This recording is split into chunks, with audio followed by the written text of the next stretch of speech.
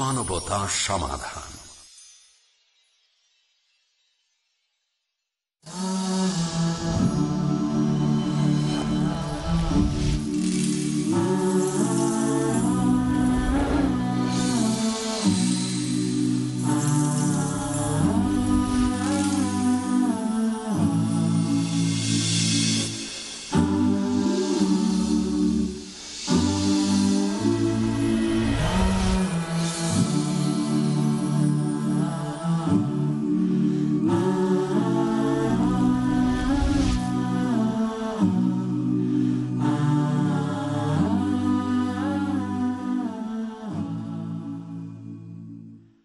আসসালামু আলাইকুম ওয়া রাহমাতুল্লাহি ওয়া বারাকাতুহু।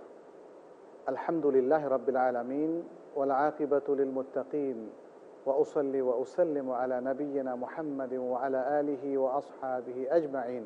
আম্মা বা'দ। সুপ্রিয় দর্শক, আপনারা যেখানে থেকে আমাদের আজকের অনুষ্ঠান দেখছেন, সবাইকে স্বাগত জানাচ্ছি পিস টিভির পক্ষ থেকে ইসলামী আইনের নীতিমালা শীর্ষক আলোচনার আজকের পর্বে।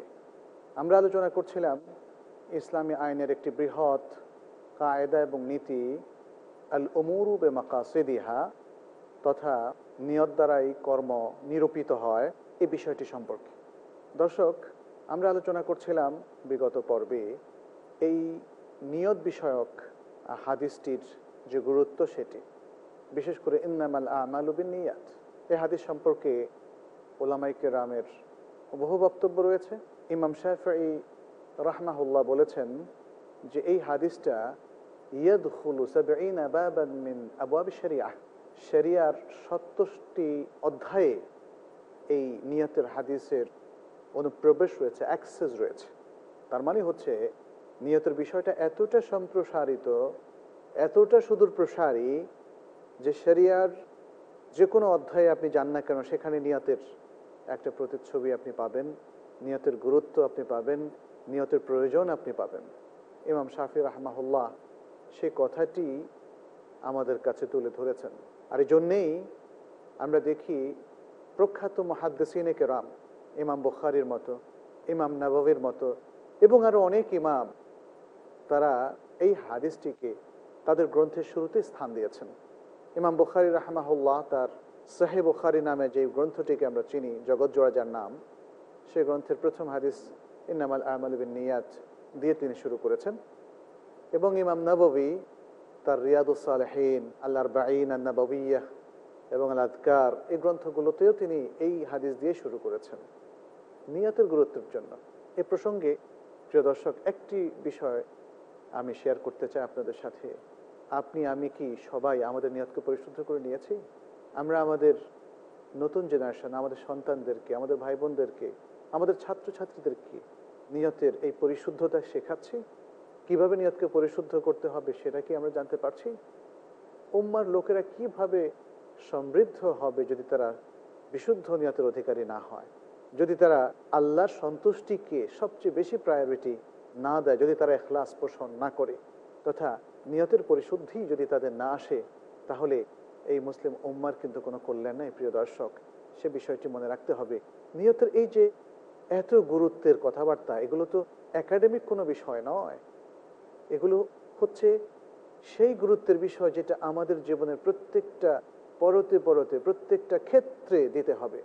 আমি যদি নিয়তের পরিশুদ্ধতা অর্জন করি, তাহলে আমার পরিবারের অন্যান্য সদস্যদেরকে, আমার স্ত্রী, আমার সন্তান, আমার ভাই বোন, আমার মা বাবা, আমার অন্যান্য আত্মীয় স্বজন, সবাইকে কিন্তু এই পরিশুদ্ধতা ছড়িয়ে দিতে হবে এবং তার ট্রেনিং দিতে হবে, তার তারবিয়ত দিতে হবে। এবং সেটাই কিন্তু এই নীতির মূল শিক্ষা এবং মূল লক্ষ্য। প্রিয় দর্শক, এই ইমামরা তাদের হাদিসের গ্রন্থগুলোকে এই হাদিস দিয়ে শুরু করেছেন। পাশাপাশি আমরা অন্যান্য আরও অনেক ইমামকে দেখি। ইমাম সুয়ুতি যেমন বলেছেন, তিনি বলেছেন যে আইম্মাতুল হাদিস থেকে, যারা হাদিসের ইমাম, তাদের কাছ থেকে এই হাদিসকে সম্মান করার বিষয়টা মুতাওয়াতির পন্থায়, মানে ধারাবাহিক পন্থায় প্রচুর লোকজনের কাছ থেকে এটা এসেছে। দর্শক, ইমাম আহমদ রাহমাহুল্লাহ এই হাদিসের বিষয়ে খুব চমৎকার একটি কথা বলেছেন। তিনি বলেছেন, হুয়া আহাদু কাওয়াইদিদ্দিন আল্লাতী তানবানি আলাইহা আও ইয়ানবানি আলাইহা আল আহকাম। এই হাদিসটা, নিয়তের এই বিষয়টা দ্বীনের একটা স্তম্ভ বা গুরুত্বপূর্ণ একটা স্তম্ভ, যার উপর দ্বীনের আহকামগুলো স্থাপিত হয়ে আছে। এবং ইমাম বুখারী রাহিমাহুল্লাহ তিনি চমৎকারভাবে বলেছেন, লাইসা ফি আখবারিন নবী সাল্লাল্লাহু আলাইহি ওয়াসাল্লাম আজমা ওয়া আগনা ওয়া আকতারা ফায়দাতান মিন, যে নবী সাল্লাল্লাহু আলাইহি সাল্লামের কাছ থেকে যতগুলো খবর, যতগুলো হাদিস এসেছে, তার মধ্যে এই হাদিসের ফায়দার চাইতে বেশি ফায়দা আর কোনো হাদিসে নেই। এই হাদিস যতটা জামে', যতটা ব্যাপক, ততটা ব্যাপক আর কোনো হাদিস নেই। এই হাদিস যতটা সমৃদ্ধ, আগনা, তত সমৃদ্ধ আর কোনো হাদিস নেই। সুবহানাল্লাহ। জগৎ বিখ্যাত ব্যক্তি, বিশেষজ্ঞ, হাদিস বিশেষজ্ঞ, হাদিসের ইমাম, ইসলামিক অত্যন্ত বড় মানের স্কলার ইমাম বুখারী এই কথাটি বলেছেন। প্রিয় দর্শক, এই সব কিছুর আলোকে এই জন্য আমরা ডক্টর মোহাম্মদ সিদ্দিক আল বর্ণকে দেখে তিনি বলেছেন, নিয়ত হচ্ছে মানুষের সকল আমলের একটা গুরুত্বপূর্ণ অংশ, যেখানে শরিয়তের প্রত্যেক অধ্যায়ের এক একটা অ্যাক্সেস রয়েছে। নিয়তের দুটো অর্থ আছে, একটা হলো স্বাভাবিক অর্থ, সাধারণ অর্থ, আরেকটা হলো শারঈ অর্থ বা ইসলামী শরিয়তে নিয়তকে যেভাবে চিত্রায়িত করা হয়েছে। সাধারণ অর্থের মধ্যে সংজ্ঞা কেউ কেউ এভাবে দিয়েছেন, ইনবাআতুল কলবি নাহবা মা ইয়ারাহু লিগারাদিন মিন জালবি নাফিন আও দাফে শাররিন, যে অন্তরকে জাগ্রত করা, তার অন্তরে যে আগ্রহ তৈরি হয়েছে সে আগ্রহের সাথে সঙ্গতি রেখে কোনো ভালো কাজকে আনয়ন করা এবং খারাপকে প্রতিরোধ করা, এই উদ্দেশ্যে মনের যে জাগরণ, এই উদ্দেশ্যে মনের যে ইচ্ছা, এটা হচ্ছে নিয়তের একটা সাধারণ অর্থ। কিন্তু শরীয়তের দৃষ্টিতে নিয়ত হচ্ছে কসদুত তাআহ ওয়া কসদুল কুরবাহ ইমতিসালান লিআমরিল্লাহি আযজা ওয়া জাল, আল্লাহর নির্দেশ মানার জন্য বা মানাকে সামনে রেখে আল্লাহর কাছে সওয়াব বা আল্লাহর আনুগত্যের ইচ্ছা পোষণ করা, আল্লাহর আনুগত্যের ইচ্ছা পোষণ করে আল্লাহ অভিমুখে হওয়া, যাতে করে আল্লাহর নির্দেশ সে মেনে চলতে পারে। কিভাবে? তার নির্দেশগুলো মানার মাধ্যমে এবং তার নিষেধকৃত বস্তুগুলো বর্জনের মাধ্যমে। তাহলে এখানে আমরা দেখতে পাচ্ছি নিয়তের সাধারণ অর্থ হচ্ছে প্রত্যেক ব্যক্তি তার মনের মধ্যে তার প্রবৃত্তির আলোকে যেটাকে ভালো মনে করে সেটা করার প্রতি আগ্রহী হওয়া, যেটাকে খারাপ মনে করা সেটাকে প্রতিরোধ করা। তো এইটা সত্যিকারভাবে ভালো মন্দ হতেই পারে, ভালোও হতে পারে, মন্দ হতে পারে। কিন্তু ইসলামের দৃষ্টিতে শারঈ পরিভাষায় যে সংজ্ঞাটা এখানে আমরা পেশ করেছি সেটি হচ্ছে সুনির্দিষ্ট। সেটি মহান আল্লাহ তাআলা যা নিষেধ করেছেন তা থেকে নিজেকে পরিহার করে এবং যা নির্দেশ করেছেন তা বাস্তবায়নের মাধ্যমে সাধ্য মতো আল্লাহর আনুগত্য করা এবং তার কাছে সওয়াবের আশা করা। ফলে এটা সুনির্দিষ্ট হয়ে গেল। এটা হচ্ছে নিয়তের সংজ্ঞা। অতএব নিয়তকে আমরা যখন নিয়তের কথাগুলি বারবার বলি, তখন এই শারঈ অর্থটাই কিন্তু আমরা মেইন করি এবং এই শারঈ অর্থটাই কিন্তু আমাদেরকে বুঝতে হবে এবং আমাদেরকে মেনে চলতে হবে। দর্শক, নিয়তের যে আসল বা ভিত্তি, এটা আমরা আরো গভীরভাবে উপলব্ধি করব যখন দেখব যে এটা হচ্ছে উবুদিয়তের মূল স্তম্ভ। উবুদিয়া মানে হচ্ছে আল্লাহর বান্দা হওয়া। আল্লাহ হচ্ছেন মাবুদ, আমরা হচ্ছি আবিদ অথবা আবদ, সেখান থেকে এসছে আবদ। আর উবুদিয়া এটা আল্লাহর হক, অর্থাৎ আমরা আল্লাহর গোলামি করা, আল্লাহর নির্দেশের দাসত্ব করার যে বিষয়টা, এইটা পুরোপুরি নির্ভরশীল এটা হচ্ছে নিয়তের উপর। অতএব কোনো ব্যক্তি যদি আল্লাহর বান্দা হয়ে তার নিয়তকে পরিশুদ্ধ না করে, যে নিয়তের যে সংজ্ঞাটা আমরা দিলাম তার আলোকে, তাহলে কিন্তু তার অন্তঃশুদ্ধ হবে না। এবং তার অন্তঃশুদ্ধ না হলে নিয়ত শুদ্ধ হবে না, এবং নিয়ত শুদ্ধ না হলে তার কোনো আমলই গ্রহণযোগ্য হলো না এবং তার উবুদিয়ত আল্লাহর কাছে গ্রহণযোগ্য হবে না। এবং সেই জন্য আমরা বুখারী মুসলিমের একটা হাদিসের মধ্যে লক্ষ্য করি, রাসূল সাল্লাল্লাহু আলাইহি ওয়াসাল্লাম বলেছেন, আলা ওয়া ইন্না ফিল জাসাদি মুদগাতান ইযা সালাহাত সালাহাল জাসাদু কুল্লুহু ওয়া ইযা ফাসাদাত ফাসাদাল জাসাদু কুল্লুহু আলা ওয়া হুয়াল কলব, যে সাবধান, যে শরীরের মধ্যে একটা অংশ আছে, একটা পিণ্ড আছে, যদি সেটা শুদ্ধ হয় তাহলে তোমার শরীরটা শুদ্ধ হবে, আর যদি সেটা বিপর্যস্ত হয়, নষ্ট হয়ে যায়, তাহলে শরীরটা নষ্ট হবে, সেটা হচ্ছে কলব। তাহলে এখানে নিয়তের দিকেই কিন্তু আসলে নির্দেশ করা হচ্ছে। নিয়ত শুদ্ধ হলে আসলে কলব শুদ্ধ হবে, নিয়ত অশুদ্ধ হলে কলব অশুদ্ধ হবে, বিপর্যস্ত হবে, রোগগ্রস্ত হবে। সুতরাং আমরা খুব সহজে অনায়াসেই বলতে পারি নিয়ত শুদ্ধ হলে উবুদিয়ত সাব্যস্ত হবে, নিয়ত অশুদ্ধ হলে আর উবুদিয়তের বিষয়গুলো সাব্যস্ত হবে না। এছাড়াও আমরা আরো দলিলও পেশ করতে পারি, যেমন সূরা আজ-জুমারের 2 নম্বর আয়াতে আল্লাহ তাআলা বলছেন, ফা'বুদিল্লাহ মুখলিসাল লাহুদ-দ্বীন যে আল্লাহর ইবাদত করো, তার জন্য দিনকে একনিষ্ঠ করে নিয়ে ইখলাসের কথা এখানে এসেছে। এবং সূরা জুমার 11 নম্বর আয়াতেও আল্লাহ তাআলা বলছেন, কুল ইন্নী উমিরতু আন আ'বুদাল্লাহা মুখলিসান লাহুদ্দিন, বলো আমাকে নির্দেশ দেওয়া হয়েছে যে আমি ইখলাসের সাথে দিনকে তার জন্য একনিষ্ঠ করে নিয়ে যেন ইবাদত করি। ফাদউহু মুখলিসিনা লাহুদ্দিন, কোরআনের অন্য আরেকটি আয়াতে আল্লাহ তাআলা বলছেন সূরা গাফিরের মধ্যে যে তোমরা আল্লাহকে আহ্বান করো তার জন্য দিনকে একনিষ্ঠ করে নিয়ে। এগুলো নিয়তের কথাই বারবার আমাদেরকে স্মরণ করে দিচ্ছে। এখানে একটা বিষয় আছে, নিয়ত এবং এখলাস। এখলাস মানে কি? এখলাস মানে হচ্ছে নির্ভেজাল করা। কাকে নির্ভেজাল করা? নিয়তকে নির্ভেজাল করা। নিজের যে মনস্কামনা আছে, ইচ্ছা আছে, সংকল্প আছে, এটাকে নির্ভেজাল করা কার জন্য? আল্লাহর জন্য। তাহলে এখানে নিয়ত আর এখলাসের সাথে একটা ওতপ্রোত সম্পর্ক আমরা লক্ষ্য করি। নিয়ত শুদ্ধ হলে এখলাস ঠিক থাকবে, নিয়ত অশুদ্ধ হলে এখলাস ঠিক থাকবে না। তাহলে এখলাসকে যদি প্রতিষ্ঠিত করতে হয় তাহলে এখানে নিয়তের পরিশুদ্ধতার প্রয়োজন আছে। সুতরাং নিয়ত এবং এখলাস এটি অঙ্গাঙ্গিভাবে জড়িত একটি বিষয়। আরেকটি সুন্দর হাদিস যেটা সহিহ মুসলিমের মধ্যে আমরা পাই, রাসূল সাল্লাল্লাহু আলাইহি সাল্লাম বলেছেন, ইন্নাল্লাহা লা ইয়ানজুরু ইলা আজসামিকুম ওয়া লা ইয়ানজুরু ইলা সুওয়ারিকুম, নিশ্চয়ই আল্লাহ তাআলা তোমাদের শরীরগুলোর দিকে তাকান না, তোমাদের অ্যাপিয়ারেন্সের দিকে তাকান না এবং তোমাদের চেহারার দিকে তাকান না, ওয়ালাকিন ইয়ানজুরু ইলা কুলুবিকুম ওয়া আমালিকুম, বরং তিনি তোমাদের অন্তরের দিকে এবং আমলের দিকে তাকান। তাহলে অন্তরের দিকে কি দেখেন তিনি? অন্তরের পিণ্ডটার দিকে তো তিনি দেখেন না। আসলে দেখেন মানুষ অন্তরে কি পোষণ করছে, সে কি সংকল্প পোষণ করছে, কি ইচ্ছা পোষণ করছে, এটাই মূলত মহান আল্লাহ তাআলা দেখেন। অতএব একজন লোক দেখতে ভালো কি মন্দ, কিংবা তার চেহারা দেখতে খুব সুন্দর কিংবা একটু দেখতে কালো, এই বিষয়গুলো আল্লাহর কাছে গুরুত্বপূর্ণ নয়, যেহেতু আল্লাহ তাআলাই স্রষ্টা এবং আল্লাহ তাআলা প্রত্যেকের হাত দিয়েছেন, চোখ দিয়েছেন, নাক দিয়েছেন ইত্যাদি। অতএব প্রত্যেকেই আসলে মূলত তার সুন্দর সৃষ্টি, কিন্তু আল্লাহ সেই সৃষ্টির সৌন্দর্যের ভিত্তিতে মানুষের ভালো মন্দ নির্ধারণ করেন না, তিনি নির্ধারণ করেন মানুষের নিয়তের ভিত্তিতে। দর্শক, আমাদের সময় হয়ে গেল একটা বিরতি নেয়ার। আমরা যাচ্ছি একটা বিরতিতে এবং ফিরে আসছি খুবই তাড়াতাড়ি।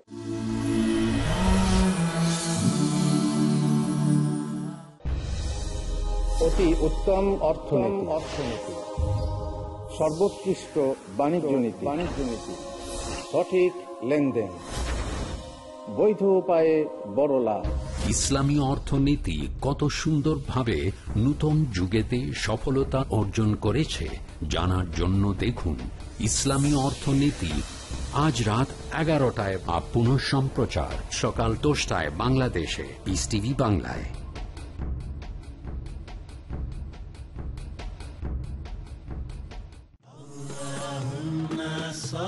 নবীজি মুহাম্মদ সাল্লাল্লাহু আলাইহি ওয়াসাল্লামের মণিমুক্তা। জাবের রাদিয়াল্লাহু আনহু বলেন, আমি রাসূলুল্লাহ সাল্লাল্লাহু আলাইহি ওয়াসাল্লামকে বলতে শুনেছি, বান্দা, মুশরিক ও কাফেরের মাঝে পার্থক্য হলো সালাত ত্যাগ করা। সহিহ মুসলিম প্রথম খণ্ড, ঈমান অধ্যায়, হাদিস সংখ্যা 147।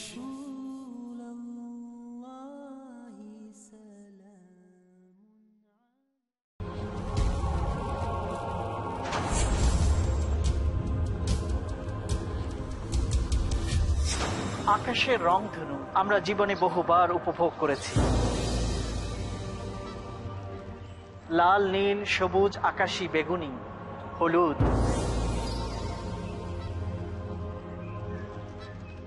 নানা রঙের সমাহার আমরা দেখেছি রংধনু।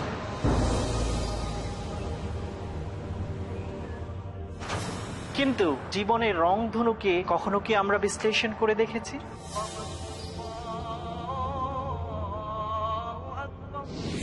আমরা জীবনের উত্থান পতন, চড়াই উতরাই, আনন্দ বেদনা, ক্ষোভ হতাশা সম্পর্কে বিস্তারিত জানার চেষ্টা করব। দেখুন জীবনের রংধনু, কেবলমাত্র পিস টিভি বাংলায়।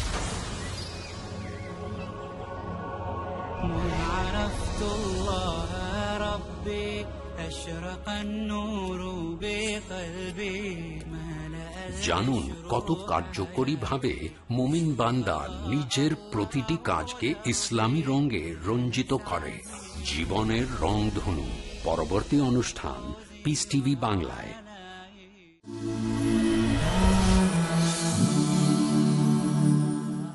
দর্শক, বিরতির পর আমরা ফিরে এলাম আমাদের আজকের এই পর্বে, যেখানে আমরা আলোচনা করছিলাম নিয়তের বিষয়গুলো নিয়ে। আমরা নিয়তের গুরুত্বের উপর কোরআন এবং সুন্নাহর বেশ কিছু আরও দলিল এখানে পর্যালোচনা করেছি। পাশাপাশি নিয়তের গুরুত্ব এটা প্রকাশ পায় আমাদের কাছে যখন আমরা দেখব যে নিয়ত বিশুদ্ধ হওয়া ছাড়া আমলই কবুল হয় না। আমালে সালেহ বা সৎ কাজ কিংবা যে কোনো ইবাদাহ, যে ইবাদতের জন্য আল্লাহ তাআলা আমাদেরকে নির্দেশ করেছেন বা আমল সালেহের কথা বলেছেন, যাতে আমরা আমল সালেহের মধ্যে নিজেদেরকে সম্পৃক্ত রাখি, সে মহান আল্লাহ তাআলা আমাদের আমল কবুল করবেন না, ইবাদত কবুল করবেন না। তিনটা শর্ত পূরণ না হলে, যার একটা অন্যতম শর্ত হচ্ছে নিয়তের পরিশুদ্ধতা, যেটাকে আমরা ইখলাস হিসাবে উল্লেখ করেছি। প্রথম শর্তটা হচ্ছে বিশুদ্ধ ঈমান, পরিপূর্ণ ঈমান থাকা। দ্বিতীয় শর্তটা হচ্ছে ইখলাস। একজন লোক ঈমান আনার পরে, ইসলাম গ্রহণ করার পরে, তাহলে তার জন্য বাকি থাকলো দুটো শর্ত। একটা হলো ইখলাস তথা নিয়তের পরিশুদ্ধতা এবং নির্ভেজাল আল্লাহ সন্তুষ্টি অর্জন করা, আল্লাহর জন্যই কোনো কাজ করা। আর দ্বিতীয় হচ্ছে মহানবী সাল্লাল্লাহু আলাইহি ওয়াসাল্লামের সুন্নাহর অনুসরণ, অর্থাৎ সুন্নাহর আদলে আমল সালেহ অথবা এই ইবাদতটা কমপ্লিট করা। যাই হোক, আমরা এই বর্ণনার মধ্য দিয়ে বুঝতে পারলাম যে নিয়ত আসলে আমল কবুল হওয়ার একটা অন্যতম পূর্ব শর্ত, সওয়াব পাওয়ার একটা অন্যতম পূর্ব শর্ত।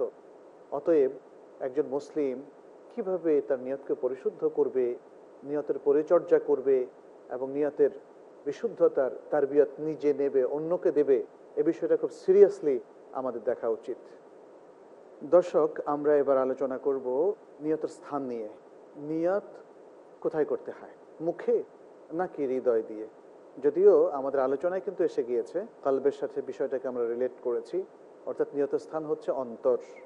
ইমাম ইবনে তাইমিয়া রাহিমাহুল্লাহ তিনি ইজমা তথা সকল উলামাদের ঐকমত্য তিনি বর্ণনা করেছেন। সবাই একমত যে নিয়তের স্থান হচ্ছে অন্তর। আসলে মানুষের সংকল্প, মানুষের মনের ইচ্ছা, এটা বের হয় বা এটা সৃষ্টি হয় কিন্তু অন্তরে।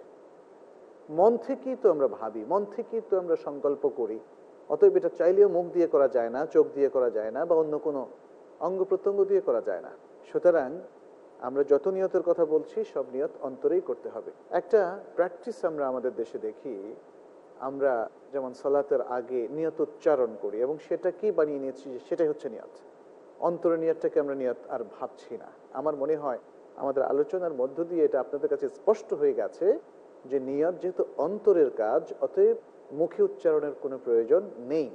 অতএব প্রিয় ভাইরা, এই ধারাবাহিক বর্ণনার আলোকে আমরা আপনাদেরকে অনুরোধ করব, নিয়তটা শুধু অন্তরের কাজ হিসাবেই আপনারা গণ্য করুন, সেটাই সুন্নাহ। অতএব তার মধ্যে সীমাবদ্ধ থাকুন, এর বাইরে আপনারা যাবেন না। নিয়ত মুখে উচ্চারণ করার কোনো প্রয়োজন নাই। দর্শক, আমরা এবার এই যে কায়দা, নীতির কথা বললাম, আল উমুরু বিমাকাসিদিহা, মানুষের সকল কর্ম, সকল বিষয় নিয়ত দ্বারা নিরূপিত হয়, এর অ্যাপ্লিকেশনে যাব। এর দুটো অ্যাপ্লিকেশন আছে, অর্থাৎ এর দুটো বাস্তবায়ন আছে। একটা হচ্ছে আল জানিব আশ শারঈ, যেটা লিগ্যাল সাইড, আইনি দিক। আরেকটা হচ্ছে আল জানিব আল খুলুকি, যেটা মরাল বা নৈতিক দিক। আল জানিব আশ শারঈ বা লিগ্যাল দিকটা হচ্ছে আমল শুদ্ধ অশুদ্ধ হওয়া। কেউ একজন নামাজ পড়লো কিন্তু কোনো নিয়তই করলো না, তাহলে তার নামাজ হবে না। অর্থাৎ নিয়ত করলো না, তার প্রমাণটা কি? অর্থাৎ সে আল্লাহু আকবার বলে দাঁড়িয়ে গেল, কিন্তু কি সালাত পড়ছে, কোন ওয়াক্তের সালাত, কিভাবে পড়ছে, এগুলো কিছুই তার মনে নাই। সে বাস পড়ে গেল দিক বিদিক হারার মতো। এটা হলো সে নিয়ত করলো না।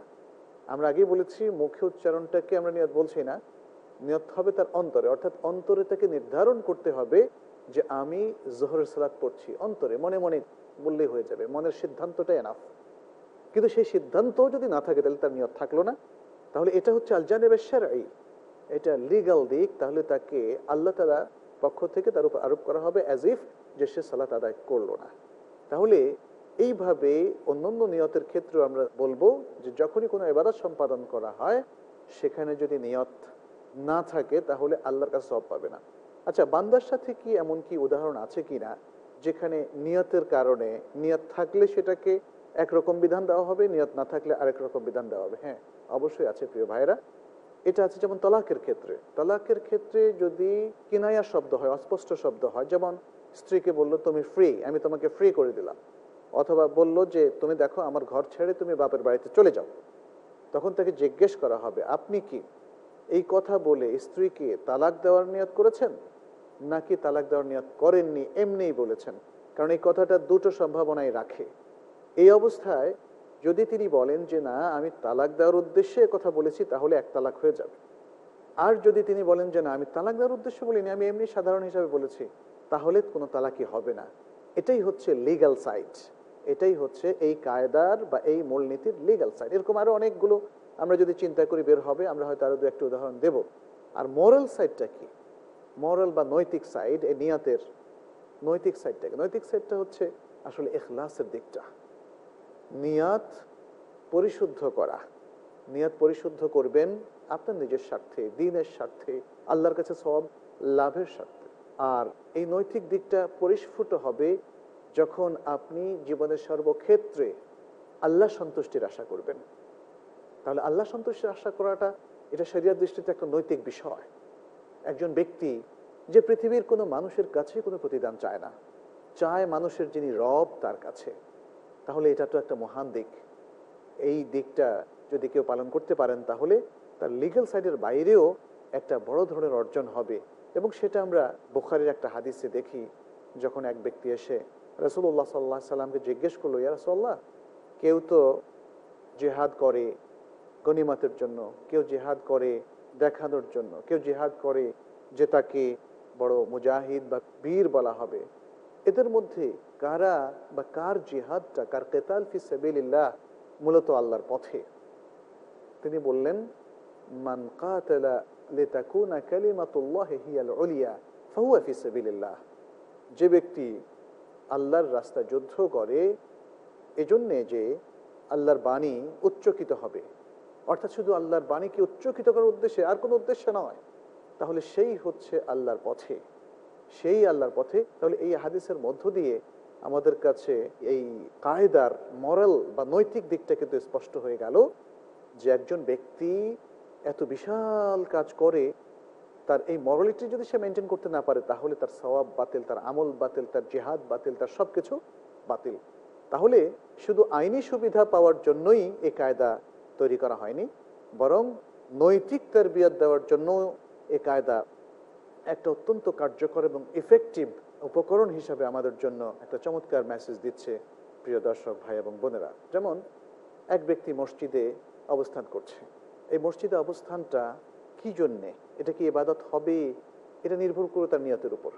সে যদি মসজিদে অবস্থান করে একটু ঠান্ডা হওয়ার জন্য, বা তার এখন সময় কাটানোর আর কোথাও জায়গা নেই, একটু মসজিদে বসে তার আরেকটা কাজ আছে করবে, তাহলে এখানে তার কোনো সওয়াব নেই।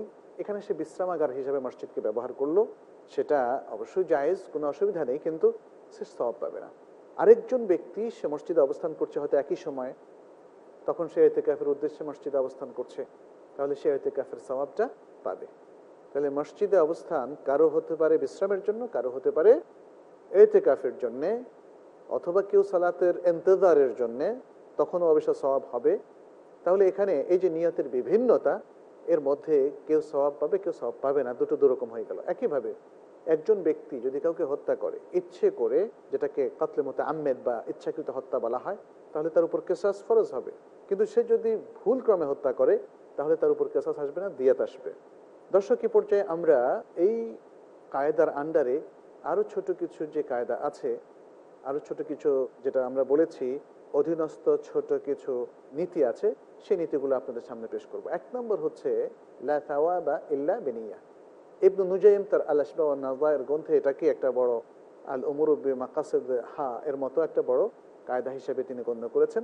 কিন্তু অন্যরা এই কায়দাটাকে আল উমুরু বিমাকাসিদিহা, অর্থাৎ নিয়ত দ্বারা কর্ম নির্ধারিত হবে, সেই কায়দার অধীনে এটাকে ছোট্ট একটা কায়দা হিসেবে তারা উল্লেখ করেছেন। এর অর্থ হচ্ছে নিয়ত ছাড়া কোনো সওয়াব পাওয়া যাবে না, নিয়ত ছাড়া কোনো সওয়াব পাওয়া যাবে না। তাহলে এটা আমরা মনে রাখবো, লা সাওয়াবা ইল্লা বিনিয়া, নিয়ত ছাড়া কোনো সওয়াব পাওয়া যাবে না। অতএব যে কোনো ইবাদত, যে কোনো আমালে সালেহ, যদি সেখানে আল্লাহর কাছে সওয়াবের নিয়ত না করা হয়, তাহলে তার কোনো সওয়াব হবে না। দর্শক, আমরা দেখি যে রাসূল সাল্লাল্লাহু আলাইহি ওয়াসাল্লাম রমাদানের সিয়ামের সাথে রিলেটেড হাদিসে উল্লেখ করেছেন, মান সামা রমাদানা ঈমানান ওয়া ইহতিসাবান গুফিরা লাহু মা তাকাদ্দামা মিন যামবি, মুত্তাফাকুন আলাইহি। যে ব্যক্তি ঈমানের সাথে এবং সওয়াবের আশায়, এই যে ইহতিসাব কথাটা সওয়াবের আশায় সে রমাদানের সিয়াম পালন করলো, তার পূর্ববর্তী সকল পাপ ক্ষমা হয়ে যায়, তাহলে সওয়াবের আশাটা লাগবে। এরকম আরও অনেকগুলো হাদিস তো রয়েছে যেখানে সওয়াবের আশার কথা আমরা কিন্তু পেশ করেছিলাম সেগুলো। তাহলে বোঝা গেল যে নিয়ত না হলে সওয়াব পাবে না।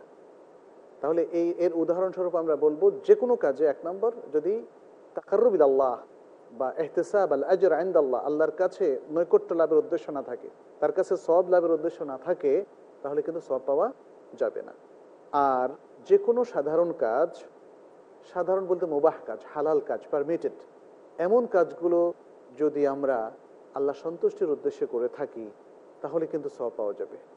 তাহলে দেখা যাচ্ছে যে শরিয়াতে নিষিদ্ধ অথবা মুস্তাহাব কাজের মধ্যে সওয়াবের নিয়ত না করলে সওয়াব থাকবে না, আবার সওয়াবের নিয়ত করলে সাধারণ কাজও তাআত এবং কুরবাতে পরিণত হবে। এ হলো লা সাওয়াবা ইল্লা বিনিয়া।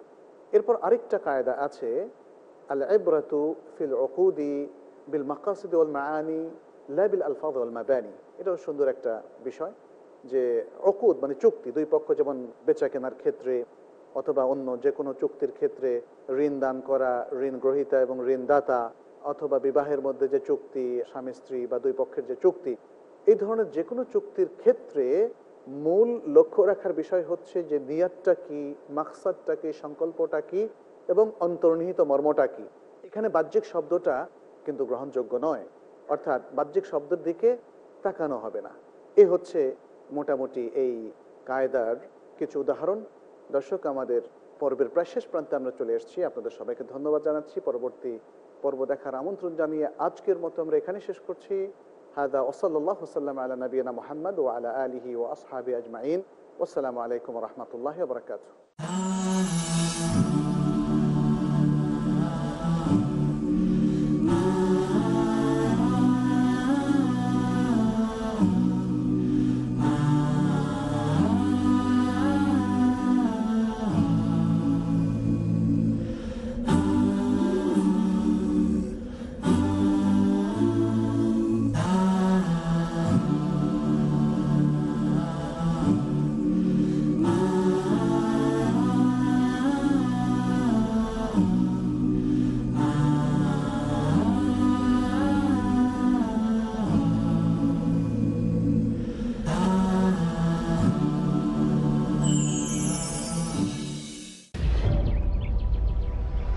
যারা এক আল্লাহর ইবাদত করে, কোরআন এবং হাদিসের ওপর আমল করে, আল্লাহ পাক রব্বুল আলামিন তাদেরকে সফল করে।